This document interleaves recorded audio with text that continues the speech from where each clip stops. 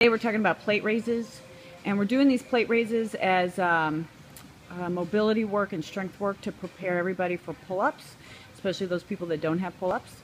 So we're doing it to tempo. The tempo is 3-0-1-0. So we're going to start with the plate over our head. The first number 3 is always the downward movement of the tempo. So Terry's going to go down for 3, down, 2, 3, 0 pause at the bottom, and up for 1. And then down, 2, 3, 0 pause, up for 1, 0 pause, down, 2, 3, up for 1, 0 pause, down, 2, 3, up for 1.